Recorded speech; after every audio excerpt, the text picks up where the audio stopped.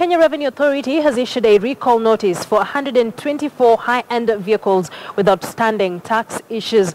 The vehicles comprising sports utility vehicles and related luxury units are part of an ongoing investigation covering transit vehicles suspected to have been diverted to the local market. The vehicles, which are described as having outstanding tax issues, are suspected to have initially been declared as transit cargo but later dumped in the local market. Following the publishing of the recall notice, owners of the vehicles have been asked to present the vehicles together with their original ownership transfer and importation documents to the Commissioner of Investigation and Enforcement on Tuesday morning.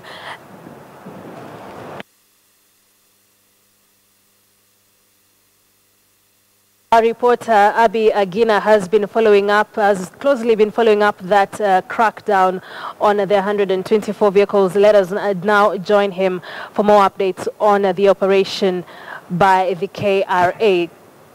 Abby.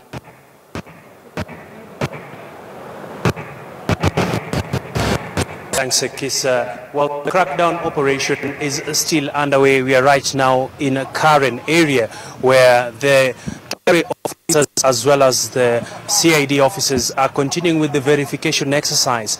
We've visited so far 2 yards, and one of the yards, all the documentations of the vehicles were okay. We are now in the second yard where currently we are standing, and a number of the cars here have also been cleared apart from one Land Cruiser VX. And the documents that they have do not tally with what the Kenya Revenue Authority has. And so far, as we speak right now, the ownership of this car, they are trying to verify, was it duly registered? So this operation has been going on since morning, and they target to have it go throughout this particular week. They'll be visiting different yards just to ascertain whether the vehicles have been paid for their duty. A lot of the high-end vehicles, according to KRA, do exempt. They actually forgo paying the taxes, which is 25% duty at the moment, and a lot of these high-end vehicles are sort of the most sought after in the Kenyan market with a growing middle class. So KRA is saying the crackdown is continuing. Since morning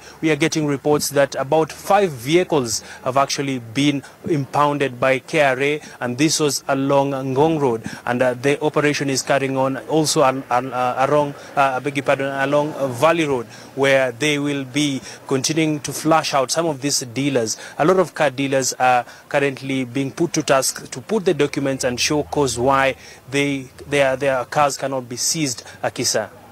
All right, thank you very much, Abby. We will be joining you later on for more updates. Abby Agina there following the crackdown on 124 vehicles.